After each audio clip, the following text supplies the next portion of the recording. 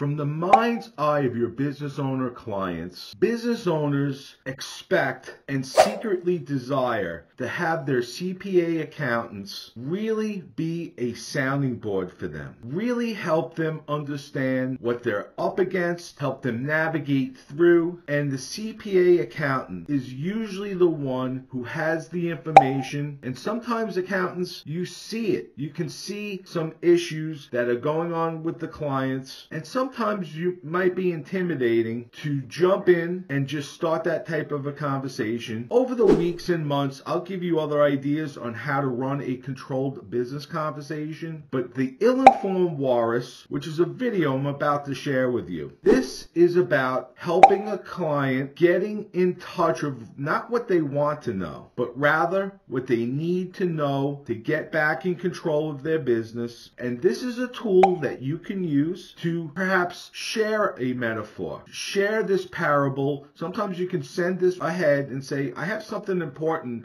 I'd like to talk to you about, but first I want to share this short story with you. And you can go ahead and use this video, use it with your clients as a tool to get their attention, to touch on some important topics that your clients need to know. I'm Bill Bayless. Enjoy the Ill-Informed Walrus, ponder it and think on it, and remember, create success on purpose. The Ill-Informed Walrus. A short parable about living in the truth, how it affects you and your clients. "How is it going down there?" barked the big walrus from his perch on the highest rock near the shore. He waited for the good word. Down below, the smaller walruses conferred hastily among themselves. Things weren't going well at all, but no one wanted to break the news to the old man. He was the biggest and wisest walrus in the herd, and he knew his business, but he did hate to hear bad news. And he had such a terrible temper that every walrus in the herd was terrified of his ferocious bark. "What will we tell him?" whispered Basil, the second-ranking walrus. He well remembered how the old man had raved and ranted at him the last time the herd had caught less than its quota of herring, and he had no desire to go through that experience again. Nevertheless, the walruses had noticed for several weeks that the water level in the near Arctic Bay had been falling constantly, and it had become necessary to travel much further to catch the dwindling supply of herring. Finally, Basil spoke up. "Things are going pretty well, Chief," he said. The thought of the receding waterline made his heart feel heavy, but he went on. "As a matter of fact, the beach seems to be getting larger." The old man grunted. "Fine, fine," he said. "That will give us a bit more elbow room." He closed his eyes and continued basking in the sun. The next day brought more trouble. A new herd of walruses moved in down the beach, and with the supply of herring dwindling, the invasion could be dangerous. No one wanted to tell the old man, though only he could take the steps necessary to meet his new competition. Reluctantly, Basil approached the big walrus, who was still sunning himself on the large rock.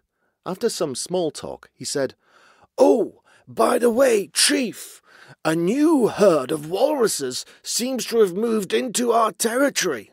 The old man's eyes snapped open, and he filled his great lungs in preparation for a mighty bellow. But Basil added quickly, "Of course, we don't anticipate any trouble. They don't look like herring eaters to me. More likely interested in minnows. And as we know, we don't bother with the minnows ourselves."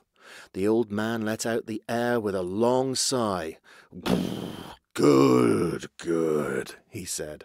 "No point in getting excited over nothing then, is there?"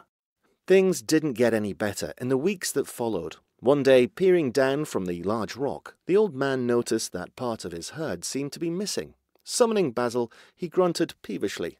"What's going on, Basil? Where is everybody?" Poor Basil didn't have the courage to tell the old man that many of the younger walruses were leaving every day to join the new herd.